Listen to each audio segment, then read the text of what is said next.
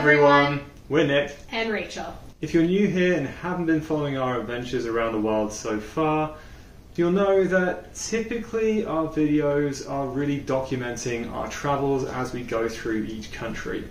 But with these types of videos, we're trying to do something a little bit different. And that is due to the fact that each of the countries that we visited usually offers something a little bit different to what we are accustomed to in the UK and Canada.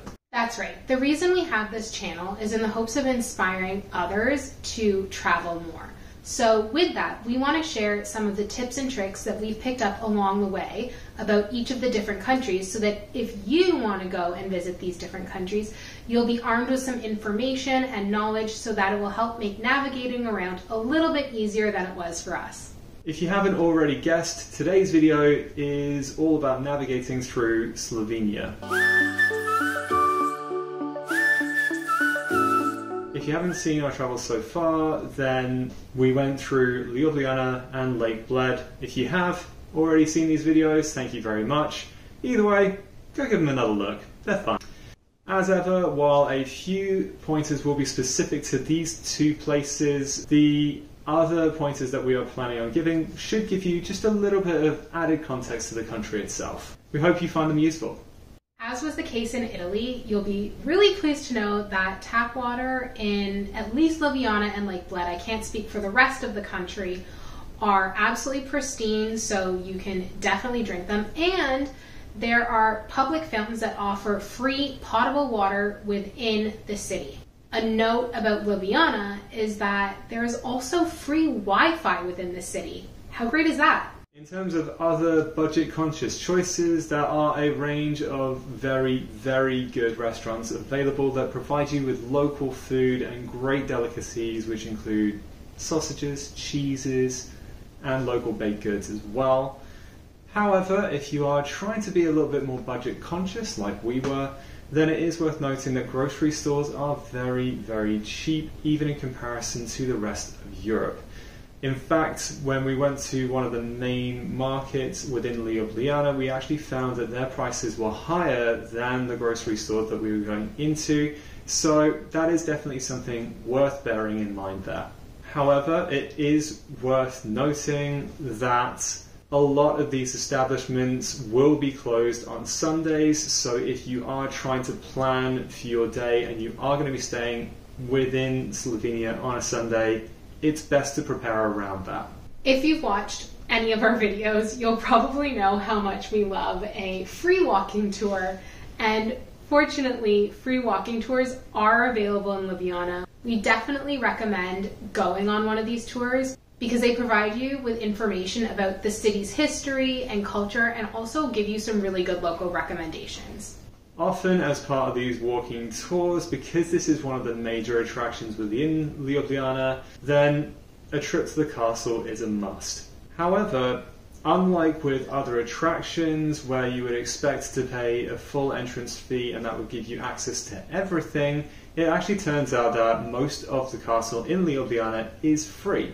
The only paid parts are to do with gift shops, restaurants, cafes, and there are certain museum exhibits which are more special exhibitions, but otherwise, beyond that, the vast majority of the castle, including some of the really, really cool bits, are free. So if you really do want to visit the castle, do not be put off by the price point. You'll still get a great experience all the same. Getting yourself between Ljubljana and Lake Bled is pretty easy. There is very regular bus service that runs at minimum once an hour, and it's not that far to go. I think the journey time is about 60 to 80 minutes, and the best thing about this is it's not that expensive. I think that for the two of us, it was maybe about €5. So for that kind of distance, that seems pretty reasonable. You can reserve your bus tickets ahead of time, or you can buy them at the bus station. But what I would recommend you do is look online at the timetable just to see what option best suits you. Once you do get to Lake Bled, then the first thing that you do come up against is Bled, the town itself. And it is worth noting, it is just a very small town. It's not that touristy, it's not that built up by way of infrastructure, so don't rely on public transport when you're there. However, the great thing, because it is so small, is that it is walkable. So you can navigate around on foot with basically no problems. And while there is something of a tourist street the closer that you get to the lake and a few lakeside restaurants, the vast majority of the rest of it outside of the town is kind of farmland, really. Ljubljana is a very well-connected city. There are a ton of bus links to other major European cities in that area. For example, we went from Ljubljana to Zagreb by bus, and I don't know how much we've talked about this before, but one of the great things about bus travel within Europe is there are a lot of kind of discount bus companies. And one thing that you should be aware of, because this happened to us, is that the discount bus companies don't always come to a marked platform at the station. So in Ljubljana, we were picked up kind of on the side of the road, just outside of the bus station, and it ended up all working out fine, but I can understand why someone else would be nervous that you would just miss the bus or the bus wouldn't stop, because certainly that was part of our concern. But just know that that is kind of normal, that buses may not go to a marked platform in Ljubljana. It could be on the street in front of the bus terminal. The good thing is, though, more often than not, if you're not 100% sure as to where you should be standing to get said bus, then you can always consult at the bus station ticketing counter, because they will always know where you should be. And that's about our list.